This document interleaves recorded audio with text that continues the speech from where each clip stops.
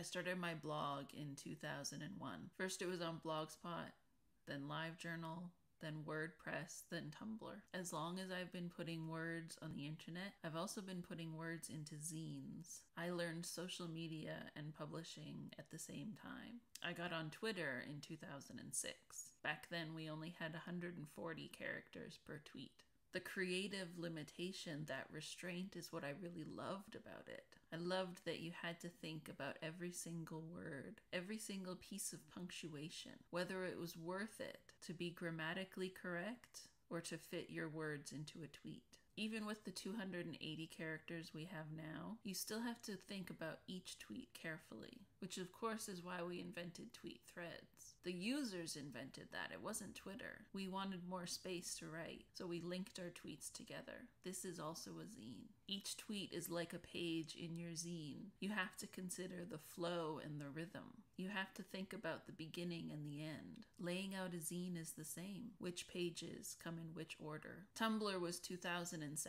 Tumblr was very different from LiveJournal. On LiveJournal, I wrote words. On Tumblr, I reblogged pictures. On Tumblr, it wasn't about one post, it was about all of the posts together. Back in the day, before I accidentally deleted my 10-year-old blog, oops, I would have linked you to my Tumblr and said, this is me. The spirit of Tumblr is in my zines. It's in the variety, the words and the pictures all together. And the spirit of zines is in Tumblr too, in its variety of posts. Text, image, music, video, memes, it all lives together in the same place. I joined Instagram in 2010 when my friend linked me and said, check this out. I really liked the filters, but I didn't want another social network. But then there were stories, and stories really clicked for me when I realized it was like laying out a page of a zine. It's about the image and then the words laid on top, and then an animated GIF if you want to give yourself a little extra attention. And like Twitter threads,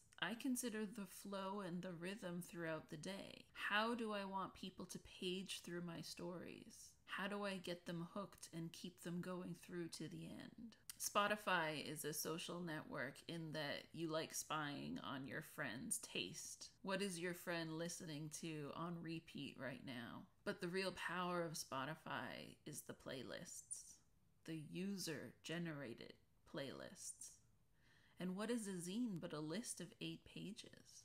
Every zine I make, nearly everything that I make, starts with a list. It helps me organize my thoughts and direct my writing. And with a playlist, we're thinking about rhythm again. The order of things is an important consideration. I've been on YouTube since the very beginning, but I didn't start actually making YouTube videos until this year, until 2022. After all the writing and the filming, the editing is what makes a YouTube video. And editing is what makes a zine also. There's not a lot of space in a zine. It doesn't matter what size you're making. The pages are not infinite when we're talking about print. You have to edit. My videos, I try to keep them under 5 minutes. I don't want to waste your time. And my zines are short too. I like tiny ones. And then there's the white space, thinking about silence.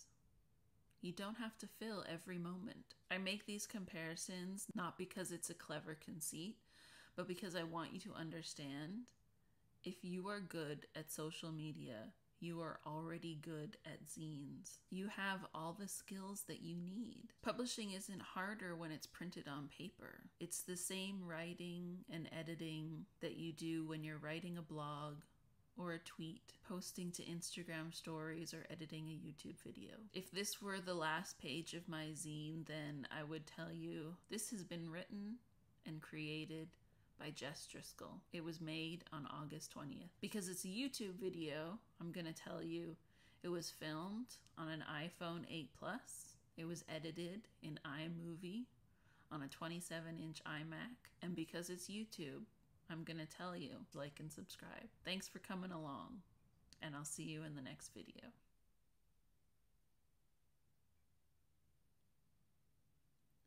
Ooh, it's time for a spooky story about being very old on the internet.